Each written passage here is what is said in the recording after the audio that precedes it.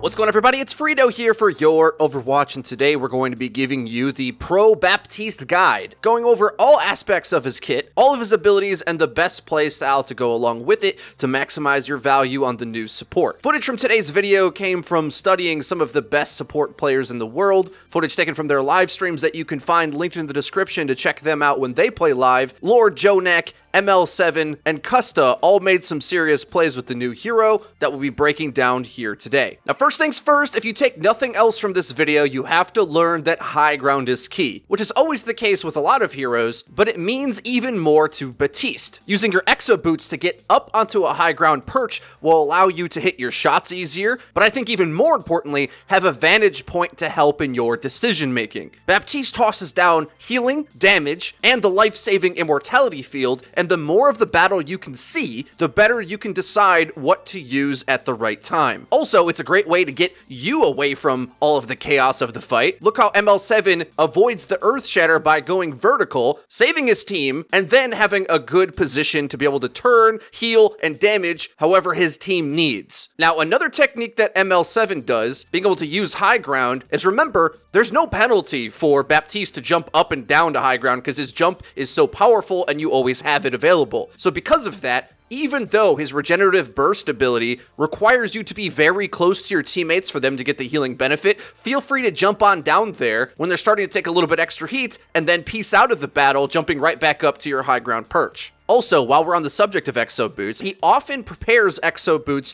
way ahead of time, just as a dodge technique, even if he doesn't end up using it. Now, I'm sure this does have some downsides, as crouching lowers your profile a bit, which might make you a bit easier to hit, but if you're not getting shot at anyway, and you're looking to dodge upcoming engages or abilities, I mean, here he just Mario jumps over Reinhardt, it's probably something worth doing a big percentage of the time, I think. Now let's talk about his key ability, Immortality Field, where the first key about it is that it is the greatest counter we've ever seen to Graviton Surge. Anytime the enemy has Grav, you should always try to keep the Immortality Field on deck to toss into the mass. The biggest application of this will start to develop depending on what heroes you go up against in your games as well, but really having this field at the ready and having the proper positioning to drop it at a moment's notice beats just about every relevant ultimate in the game. But also it has some insane impact on an objective brawl as well. Watch how Custa gets value from afar, poking away at the distance, and is able to lay down his immortality field to keep a couple teammates alive, stalling the cart at minimum health, buying enough time for the team fight to flip the other way. It used to really only be the GOAT's Brigitte-centered brawl comp that could sustain itself perfectly on an objective and force you off it, or kill anyone who tried to contest,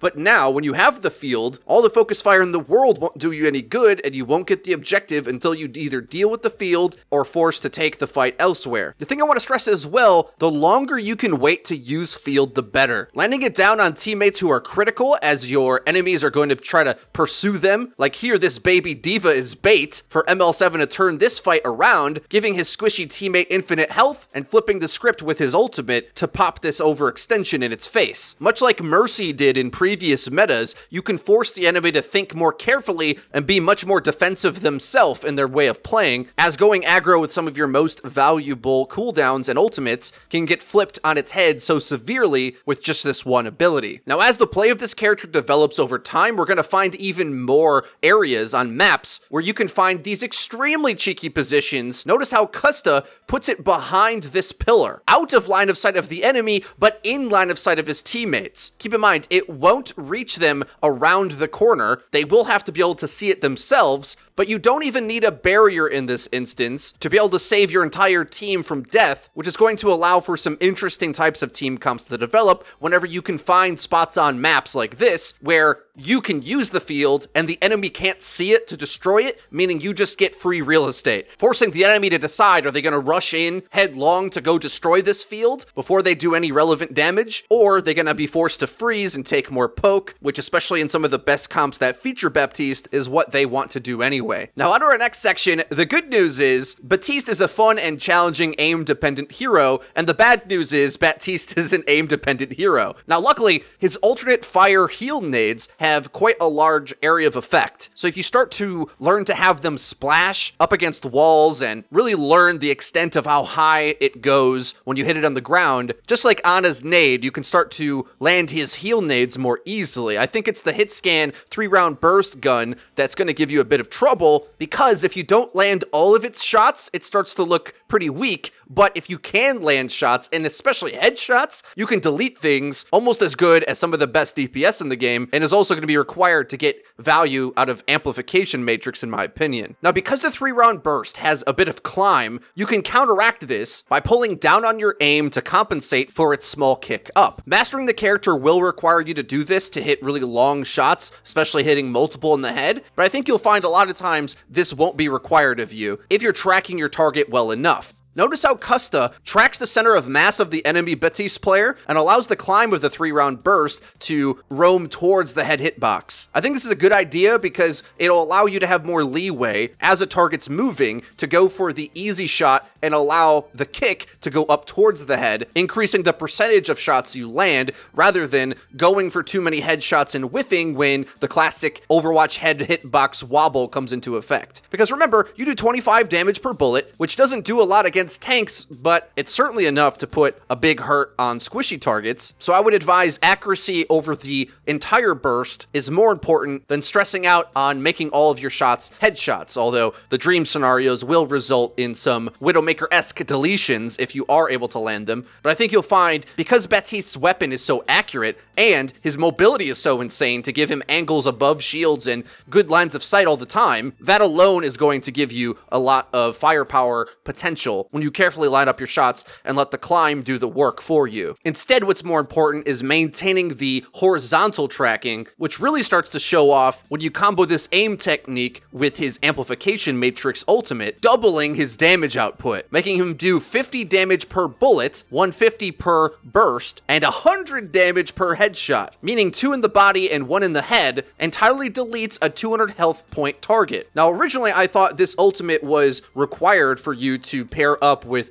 other DPS to get value out of, but when you've got numbers like those and the high ground advantage he already gets, I wouldn't be afraid to just use this on your own as long as you've got the aim to delete a squishy or two with the vantage point you have. This damage is so severe. Here, ML7 is able to damage through Transcendence healing. That's remarkable. Trance does 300 healing per second, and between his matrix and an extra 30% from Mercy Beam, he's able to out DPS that into this Zarya's head. Starting to figure out these breakpoints in your games is going to be a really big deal, and there's a lot of potential for even some of the best support ults in the game, Trance and Lucio Sound Barrier, to get out-damaged by certain combos like this, especially when you pair the Matrix with something like Bongo for 150 damage amp, making something like the new Junkrat nade do 325. As for his healing grenades, you'll find your easiest shots when you're close to your teammate or above them shooting down on them, but for trickier shots that are at longer distance, remember the Baptiste nades explode just like Ana's bio nade, so you actually can aim at geometry on the map rather than having to go for direct hits all the time. For example, shooting at the ledge was a better option than trying to predict my Genji's erratic movement. In general though, you're not going to want to try to be using Baptiste to heal up characters like Genji and Pharah because the shots are going to be near to impossible a lot of the time, but it will be much easier if you remember that the heal radius extends quite a bit outside the area of impact so that you don't have to aim directly at what you want to hit. And a really cool tip for aiming his immortality field is to test out the arc of your healing nades because the field travels at the same angle, meaning that if you fire a few warning shots just to feel out where the field's gonna go, you can actually line up perfectly long-range immortality fields. So key. As if you miss this thing, it's like wasting an ultimate. The cooldown is that long. And in our last section, I'm going to cover one of the most complicated aspects of playing flex support in Overwatch, and that's target prioritization. Remember when I said awareness was important on the battlefield? Or this is where you show that skill. To maximize Baptiste's output, much like you would with Ana, but even more so, it's going to come from juggling everything that we covered here today. Much of that comes from reading the state of the battlefield and doing the quick maths it takes to know where you're going to be needed most. Now, from studying ML7, I've noticed that he prioritizes healing above all else, maybe even biasing a bit in spots where he could have stretched the limit a bit more. What I mean is, when you pop down the immortality field, you have a choice to make whether to allow your teammates to attempt to fend for themselves on chip health while you do meaningful damage to the enemy, versus trying to heal them back up during that time frame. There's arguments that can be made to prioritizing both, because if the field gets destroyed, well, your infinite health goes away pretty darn quick, but also you might argue that you want to get the maximum offense you can while your teammates are unkillable to get a man advantage and then go back to healing afterwards. Sort of like the same problems you have to figure out when playing Lucio and you pop a sound barrier that basically makes everyone invincible for a moment. Do you heal their health points underneath or speed them in so that they can maximize that shielding, because time's a wasting on that offensive capability of the support utility? From what I could tell, Custa and Jonak seem to prefer going for those aggro moments just a little bit more than ML7 did, and I think that's probably a byproduct of the level of teammates you have. If you're used to playing at the pro level, not in ranked, teammates are much better at avoiding damage. I mean, NYXL is the best at this. Their tanks take like no damage, allowing for the DPS and supports to carry from range like they do. But I will say, if you find yourself having to bias healing too much, you may start to think to run a different healer, because I really think it's the balance of key opportunistic damage with his hit scan rifle backed up by the healing he has as a support